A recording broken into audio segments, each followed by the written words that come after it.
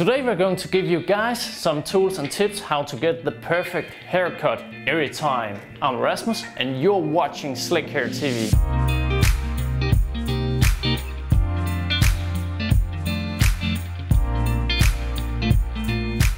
Nowadays, every stylist or barber will have their own Instagram or YouTube account / Facebook. So go there, check it out, see how they work and see if it's something that fits your needs. Tip number 2, you should definitely check out the place, walk by a couple of times, look inside the windows, see if the place is busy, and then go inside and talk with the personnel.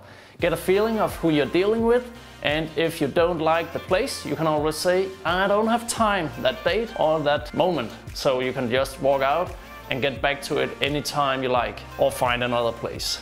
Now is the moment to find the right time and date for your haircut. Everything is tied up to a schedule when it comes to a barber, so when should you actually get your appointment? First in the week is always a good time, and then you'll also like to find the first time in the schedule in the morning.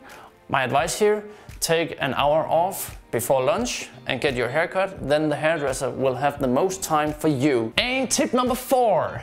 Like any other great relationship, you need to talk about the things. And here I'm talking about the hair actually. When you get there, your hairdresser or barber will have no idea how you like your haircut. So bring plenty of pictures, also tell how you like the length on the top and the sides and how you used to style it. Maybe even bring some pictures of your own hairstyle back in the days or from the last haircut. And when it comes to give your barber advice, remember he's the expert, so you don't need to tell him how to do the work. He knows exactly how to cut the hair.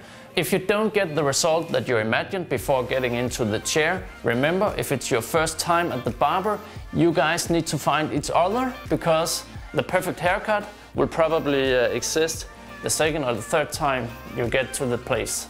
Now it's time to bring up your notebook, because you already been to the hairdresser, barber, plenty of times.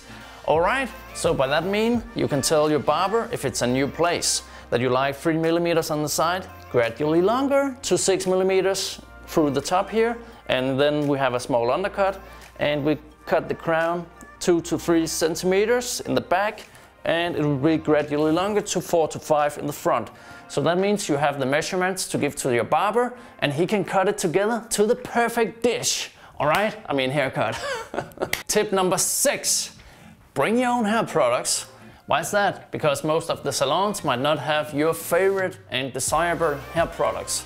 So also when you work in the industry of the hairstyling, you like to talk about hair products, so your barber and hairdresser will like and love to talk with you about your hair products, and also you will have the perfect results because you know how your hair reacts with those nice products you have at home. Of course, most barbers know these 4 steps, but you actually like to talk with them about how you style your hair with the 4-step system.